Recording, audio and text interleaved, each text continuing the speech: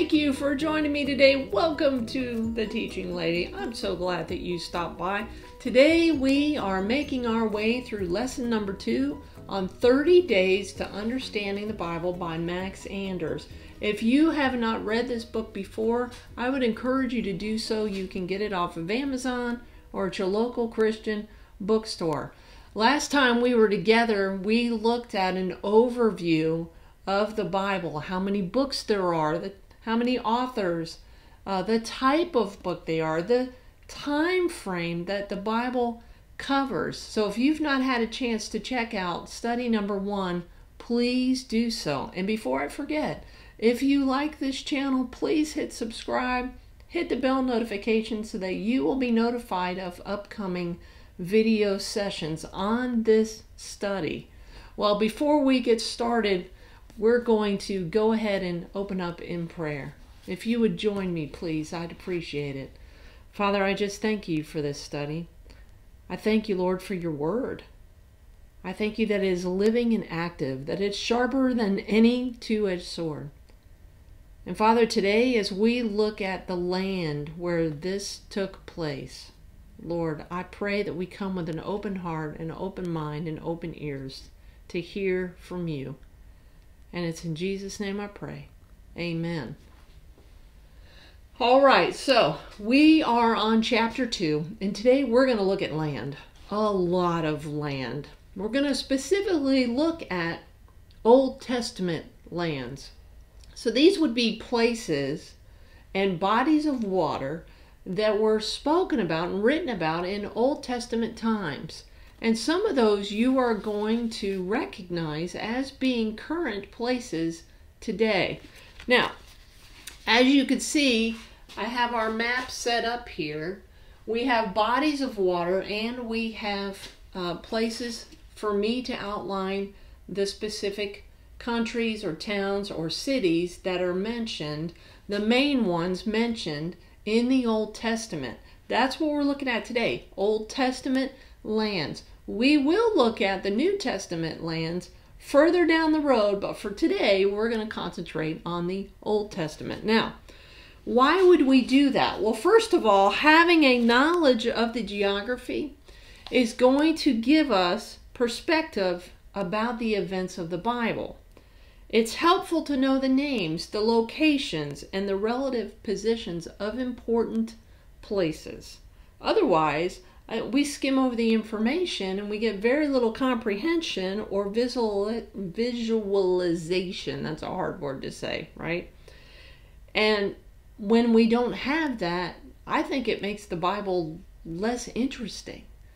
I think knowing that this land here, that the people walked it, gives me a whole new appreciation for when I read the story about it. So it's one of the things we're going to look at.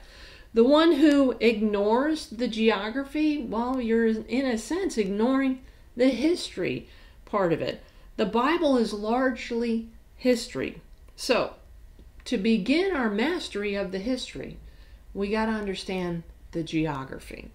Now, the first thing we're going to start off with is bodies of water.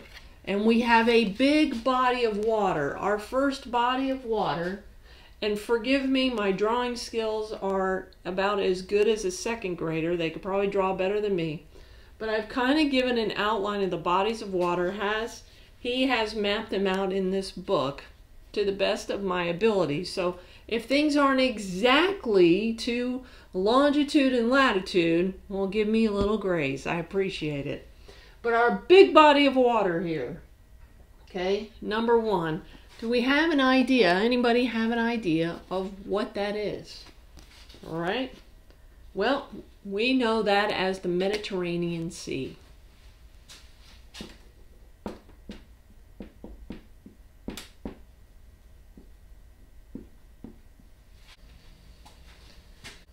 All right, so our description for the Mediterranean Sea, the author says, the land of the Old Testament lies east of this beautiful blue body of water.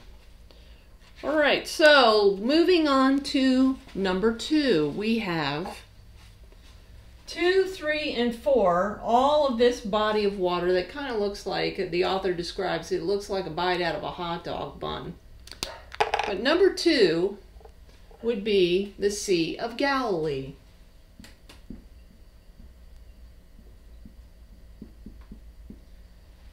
Now, we hear the word sea, we read it in Scripture, and the first time I read that, honestly, I was thinking ocean. I don't know why, because I guess I had never looked at a world map and looked at this closely. I just assumed that meant a huge body of water, that it was an ocean, because I always assimilate or associate, I should say, that's probably the better word, sea with ocean. And in this case, it's a lake. It's not what we know as a sea. And this Sea of Galilee happens to be 7 miles wide by about 14 miles long. And it runs into the Jordan River, which is number 3.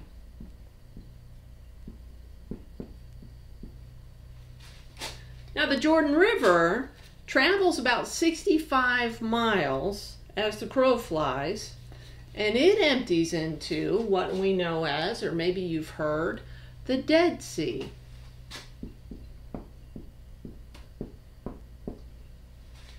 Now, you might be familiar with these names if you've read Scripture. You've read where Jesus traveled across the Sea of Galilee. You've read where he was baptized in the Jordan River. And we've read passages on the Dead Sea from the Old Testament.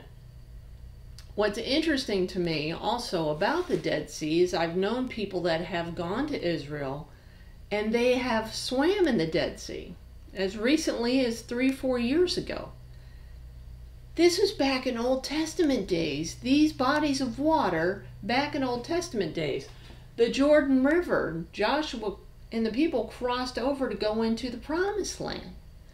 The Dead Sea today, it's not so much swimming in it because everything comes down and it just kind of dumps into the Dead Sea, and then there's no place for it to go. It's the southernmost part, and they say, the description here says that it's almost 3,000 feet below sea level at its lowest point. So all the water flows down into it, and then there's no place for it to go. So friends of mine that went there and they swam in it, they said it was more like floating. They weren't really swimming as much as they were floating in this water that was so thick that it was kind of, they said swimming was uncomfortable and it just felt too difficult to swim. Floating, you just kind of floated and you really didn't need to put much effort into it because the water was so thick in the Dead Sea. It's very interesting. It has a high concentration of mineral deposits and it doesn't support normal animal and plant life, hence the name the Dead Sea. Well, number 5, we're going to shift over to this side of our map. We have coming out of the Mediterranean, this river right here kind of breaks off into the Mediterranean Sea, and this is the Nile River. You've probably heard the Nile River, very famous river in Egypt. And the Nile River, perhaps the most famous river in the world, flows through the heart of Egypt, spreads out like several fingers, and it empties into the Mediterranean Sea. Number 6 and 7, you have these twin rivers for almost 1,000 miles each. Okay, so we have the Tigris and the Euphrates. And these two rivers, okay, flow for almost 1,000 miles. 1,000 miles is a long way. If I was to fly from my house up north in the United States, I'd be flying almost 1,000 miles. These two rivers, the author estimates that these two rivers are almost 1,000 miles long. Okay, the Tigris and Euphrates. and they join together and they flow into our last body of water, which is the Persian Gulf.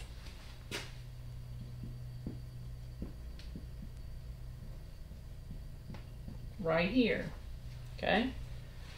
These last three bodies of water, the Tigris, the Euphrates, the Persian Gulf, okay, form the easternmost boundary for the lands of the Old Testament. The Tigris and the Euphrates flow through, and get this, present-day Iraq, while the Persian Gulf separates Iran from Saudi Arabia. Do any of those names sound familiar? I bet they do, right? The Tigris and Euphrates flowing through present-day Iraq. So here we go, flowing through. And Persian Gulf probably sounds familiar to you too, especially if you live in the States, where our troops at one point years ago fought the Persian Gulf War. They were over in this area, okay? Very interesting stuff. All right, so now we have the bodies of water established that were mentioned in the Old Testament. Now let's look at locations. Some famous locations, all right? So with the geographical framework offered by the bodies of water, now we can establish the locations that are relevant to the Old Testament. Number one, or the letter A, as we'll call it, the Garden of Eden. Where on our map would you suppose that it's estimated, okay, where the Garden of Eden would be? Now, this is strictly an educated guess by biblical commentators as to where the Garden of Eden would be based on the description in the Bible about some rivers, okay? We have in Genesis 2, now let's just turn to that for a moment. Genesis 2, I have a reference here written down, Genesis 2, and this particular passage is not in the book. I went researching it for myself to see if I could find anything. All right, here we go. Genesis 2, chapter 10, or I'm sorry, chapter 2, verse 10. It says, "A river watering the garden flowed from Eden. From there, it separated into 4 headwaters. The name of the first is Pishon. It winds through the entire land of Havilah, where there is gold. The gold of that land is good. Aromatic resin and onyx are also there. The name of the second river is the Gihon. It winds through the entire land of Cush. The name of the third river is the Tigris. It runs along the east side of Asher. And the fourth river is the Euphrates." So biblical commentators have noted that while they can't locate the first 2 rivers, okay, which were Pishon and Gihon, they have been able to locate the Tigris and the Euphrates. So they're estimating, based on that these flows all come together, that the Garden of Eden would be somewhere around here. Okay?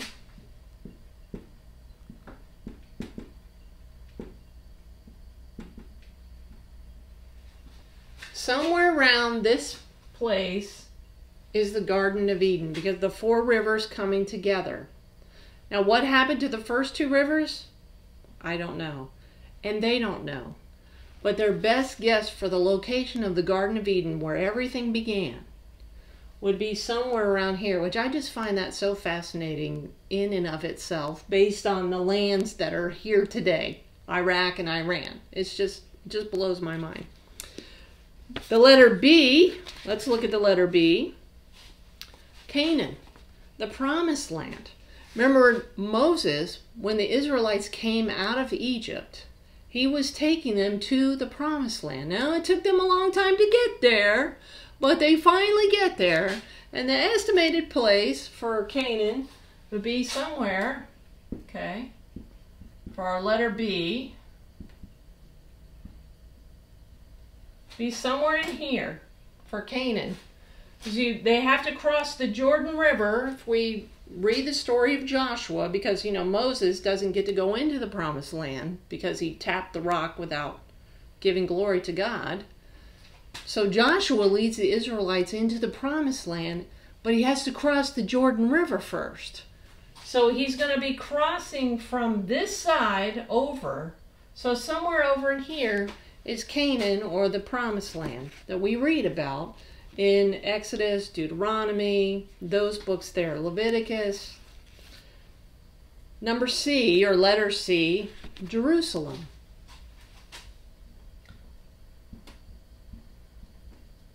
Now you all know from current events that Jerusalem is a hot topic, okay? Prior Prez that was in office moved the and I can never, the embassy, I can never think of that word. The embassy to Jerusalem acknowledged that it was the capital of Israel, okay? Somewhere in here. Now forgive me for my drawing because I don't have the exact coordinates, so I'm giving you an estimated area. You can go and check out the world map for yourself because Jerusalem is still on the map, right? And so is Israel, Canaan, Israel. Somewhere around here is Jerusalem, and that's like the center of everything that is happening in the Bible. That's central to the story, and it has to be singled out and identified, okay? It's now the capital of Israel, as we know. The next letter, D, Egypt. And we talked about how the Nile River runs through the center of Egypt. We also talked about the fact that Moses went and got the Israelite people and they traveled out of there, okay? God released them, led them, they crossed the Red Sea. We think of Red Sea, this is the Red Sea. They crossed over to this to go into this land here to get away from Pharaoh and the Egyptians, okay? So they left Egypt, escaped the slavery, all right, with Moses.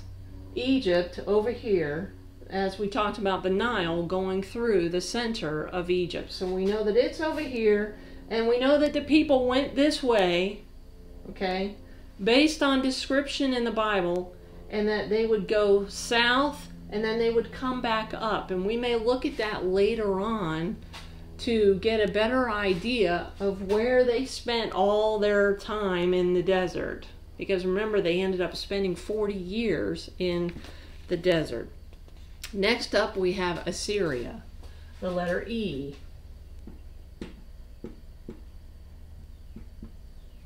They estimate that Assyria was somewhere up in here.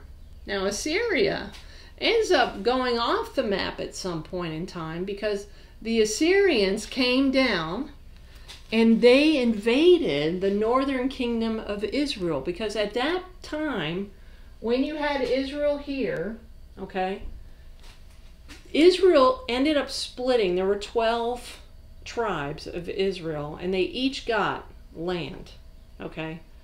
And at some point in time, those 12 tribes split into 10 northern tribes and 2 southern tribes. And Assyria came in and they took over the northern tribes of Israel. Well, what happens is that eventually the Babylonians come on the scene, led by King Nebuchadnezzar. He comes in and he takes over the Assyrians and the Israelites and the southern kingdom, and he exiles them all back to his place. Okay, and we're going to look at his place. So Assyria over here, so the Assyrians end up being exiled. All right. All righty. Now, Babylonia. Letter F, which I just kind of mentioned. Over here somewhere. Babylonia, Babylon, modern day Iraq. It's just, when I think of this stuff, I go, why did I not know this before? Well, I never looked at the map before. Okay, so modern day Iraq. This is another gigantic historical world power. Although it was short-lived, okay, nation conquered Assyria. It also conquered the southern kingdom of Judah, which I mentioned, okay, Israel, the 2 tribes that came in It conquered all the territory that Assyria had taken over by the northern kingdom. Okay, they took over the northern kingdom. They come in and took the southern kingdom. All right. Now here's the thing. The Babylonians are over here. They come and they take over the northern territory and the southern territory over here. That's a long way. A long way on foot. Because you got to remember that these lands, these people, are not traveling by plane, train, and automobile. They're walking most everywhere. They may have had camels, but how fast is a camel going to go? You're not going to get, I don't think everybody's going to go, woo, woo, and our camels are going to go, you know, hauling booty across the desert lands. And you're talking about hundreds of miles between the two. So when they come over and they exile the people from here and they take them back, that's a long walk for all those people. A long walk that would take weeks, maybe even a couple of months. We don't know. Try walking from your house 1,000 miles northward, just walking every day with thousands of people in your caravan. That's a lot. It's a lot. Now, Babylonia is found in Mesopotamia between the Tigris and the Euphrates. Mesopotamia means in the middle of the rivers, so it's in the middle of the rivers. And then lastly, we get to Persia.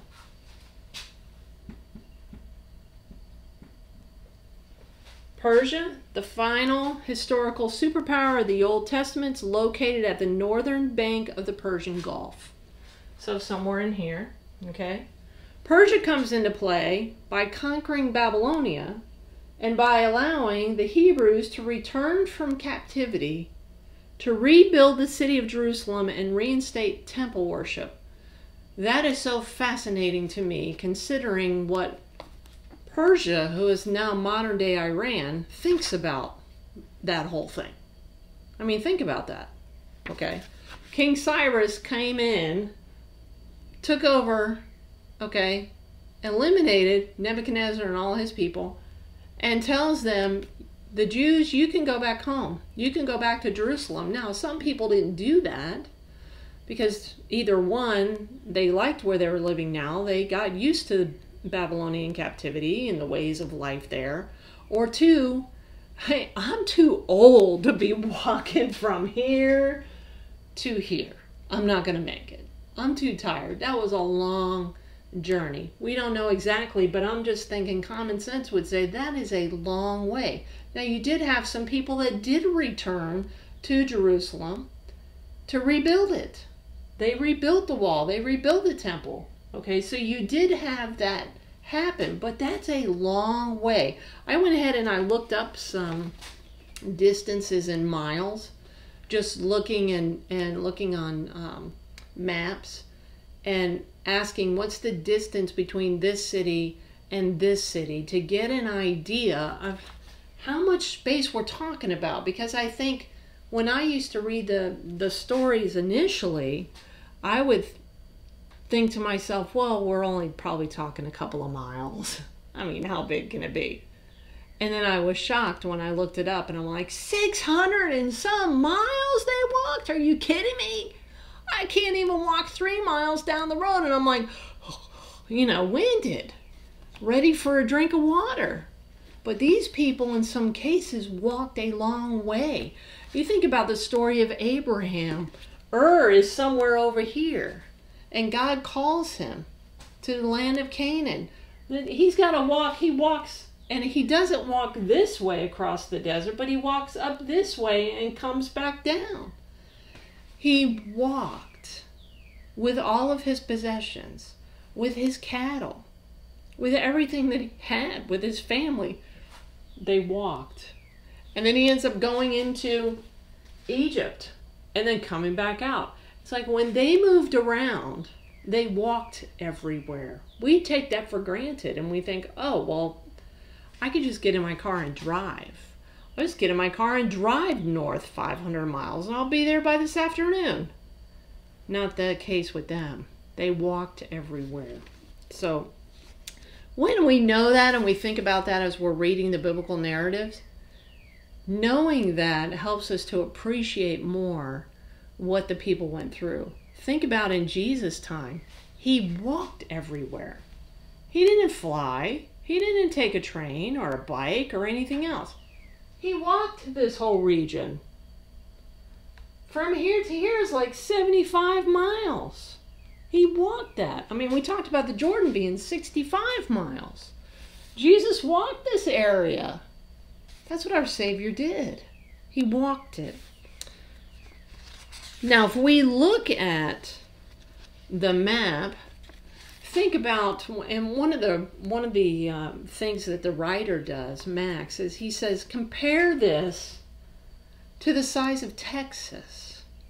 The state of Texas could sit over this whole thing. That would give you an idea of how much land mass we're talking about. And we all know, if you've looked at the state of Texas, it's big. And it's wide, right? It's a wide area. Thinking about the state of Texas. Now, looking at modern day, what we have for modern day land, which some of you will recognize. Egypt still exists today. We hear about it in the news. It's been in the news a lot. And you go, it has? Well, maybe not in all the news that you're watching, because there's not a whole lot of current news right now that is showing anything happening overseas. You need to go overseas and look at the news of what is happening in these areas, because it's very interesting, because a lot is happening that's not being shown in the States. This whole map is active right now with things moving and shifting all around, things that as somebody who reads the Bible we need to be paying attention to. Because as we talked in our last session, prophecy makes up at least 27% of the Bible, and you need to be paying attention to prophecy in regards to current events today and watch things moving. Now, I'm reminded that to the Lord 1 day is 1,000 years, and 1,000 years is like a day. Things are shifting. We don't know what's going to happen and when. But I do believe that we're another day closer to Christ's return, based on looking at all the things that are happening, not only here, but overseas. You have to look at the big picture of what's happening overseas. So I'd encourage you to check that out. So we have some lands using this map of some current places that you are going to be familiar with, and I'm going to fill those in now just to give you an idea.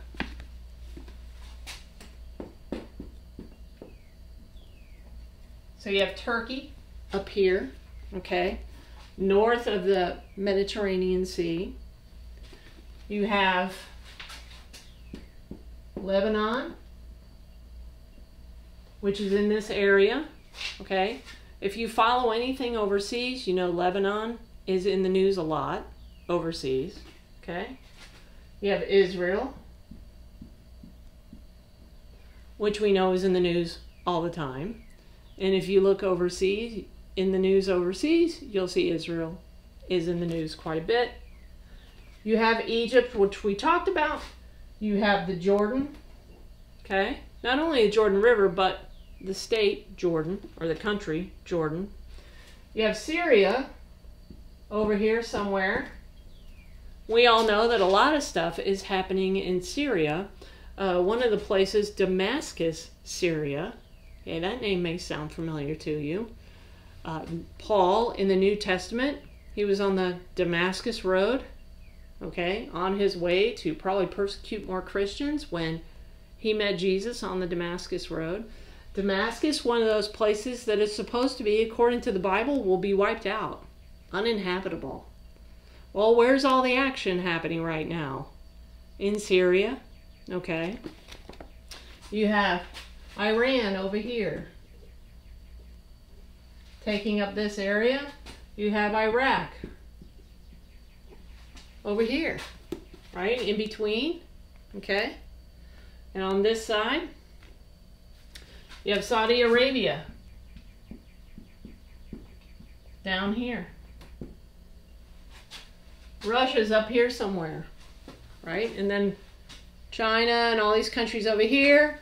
And then this way, you have all of Greece, Italy, Rome, all of those countries out there, which those places we're going to look at when we look at the New Testament lands. Those places are going to come into place. So we see these modern names, and I could keep going with adding names that you're going to recognize. But some of these places, while they may not be called by their biblical name today, Persia, Iran, Babylon, Iraq, okay? The Jordan, we know. Israel, we know. At one time it's called Canaan, the land of Canaan. Egypt is still Egypt, right? Those places still exist today that were written in biblical times. 2,000 plus years ago, I would even say even further back than that, all right? Now, the entire land, I talked about the entire land of the Old Testament's approximately the same size of Texas. So if you're traveling from the Persian Gulf, right? So we're over here, the Persian Gulf, and you travel to Israel, okay? You are traveling about 875 miles. Long way. If you are traveling from Israel to Egypt, you're talking about 275 miles is kind of the estimate that they have. Now, if you keep this in mind as the story of the Bible unfolds, it's going to help you have a geographical perspective. Now, some other dimensions, or not dimensions, but distances that I went and looked up for myself that Max doesn't mention. If you go from Egypt all the way over to Iraq, the estimates from Google Maps says it's 1,070 miles. Now keep in mind again that these people walked everywhere. They walked everywhere. Can you imagine walking 1,000 miles? Would you even want to walk 1,000 miles unless you were doing some kind of special event thing where you were trying to raise money, right? Another one. Egypt to Iran. 1,400 miles. To Jerusalem. 432 miles. That's nuts, right? That is nuts. I mean, it just is mind-boggling to me, the distance and the fact that so many times when I read about these places, I never even gave any thought to the distance between these countries, and that you just don't go flying over there in Old Testament times. They can today, but they couldn't back then. And then the other thing is, when you talk about Israel, if you look on a world map, Israel is like a dot compared to everybody else surrounding her. And yet Israel is the one that certain countries want wiped off the map. Just flick that little dot off of here and we'll be much happier, right?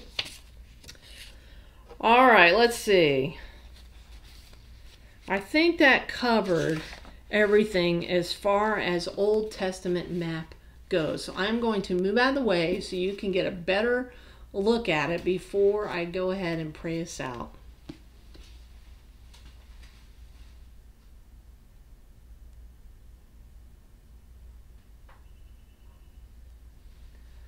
All right, well, let me go ahead and pray us out. And I would encourage you to do your research, to look at a world map and get a better idea. Listen, the Bible, we're talking about prophecy. And I think I mentioned this in the last video. I haven't found, and there's many pastors who would say the same thing, have not found where America is mentioned in here. So as we're watching end time stuff, prophetical things happen.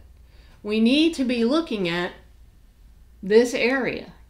We need to be watching what's going on with this area and line it up with what the Bible says, because there's some prophecies in here that have not come true yet. They haven't happened yet. But we have a lot of movement. And with more countries than what I've shown up here, some pretty big countries, a lot of movement going on in this area that is referenced, okay, in the Bible. These areas are referenced in the Bible, and there's things happening, and we need to be paying attention. That's why I think right now, more than ever, reading our Bible and being in it and seeing what the Word of God has to say is going to be critical. It's going to be critical for you to know that, to be paying attention, to know what's coming, and to just not sit back clueless. And it's one of the reasons why I decided to re-record these videos. The last ones that I did several years ago had some sound issues. I'm hoping that we have improved that. And I'm hoping that bringing this subject up again will encourage people to get back into the Word of God and see what He has to say. Because the Bible, like in my prayer, is living and active, sharper than any two-edged sword, able to divide bone and marrow. And the Lord is faithful. He's true. His Word is true. And it would be very beneficial for you and for your friends and your family to know what the Word of God says so that you are not caught off guard. To be prepared. Because one day Jesus is coming back. And I think that day sooner than later based on everything. And I'm talking big picture. I'm not talking about what's happening here in America, although that's bad enough. That's big enough. But what's happening overseas, outside of our country, we need to be paying attention to. Well, let me go ahead and close this out in prayer, and then we'll dismiss. Father, I just thank you for the lesson on the Old Testament lands. I just thank you for the perspective that it gave me when I first studied it, to realize how shallow I had been thinking about the land. That I didn't realize how far and how much the people went through to just get from place to place. How far they traveled to just go and make their sacrifice. And Lord, I just thank you for opening my eyes to that. And Lord, I just pray that if there's someone who is watching this today that doesn't know Jesus as their Lord and Savior, that Father, that would change today, because all of this talk about how the Bible is set up and just trying to understand, Father, at the end of the day, it's just all going to point to your Son Jesus and how He died on the cross for our sins and how He walked these lands Himself when He came to earth as a baby, and where He was born, and where He did His earthly ministry. Those are things that we'll be looking at in the future, Lord, and it's exciting to be able to see that and to know that those places still exist today. Father, I just thank you. And it's in Jesus' name that I pray. Amen. Well, thank you for joining me. Next time we are together, we're going to be looking at chapter number 3, and that is on the historical books. And last time we were together, we talked about how many historical books there were. There were 17. When we look at the historical books, we're going to be looking into the stories of the Old Testament, and we're going to do like what you would call a flyover view of those, and it'll be very helpful to you, I believe. And I just think this book for me was just, I can't even tell you. I mean, it just was so beneficial to my understanding of the Bible, which I think I've mentioned before. But not only to me, but to other people that have read it as well. But to do that flyover view of the Old Testament stories, I think is going to be very beneficial. Just like understanding where the land is beneficial, and the types of books there are. I get excited about this stuff. I don't know if you could tell, but I get excited about it. I'm like, yeah! Because the Bible's hard enough to understand. But then if you don't understand the basic overview of it, it's even more difficult. And so it doesn't need to be that difficult. It really can be easier. So that's what we're going to look at next time we're together. So thank you for joining me. And you have a great day. Bye-bye.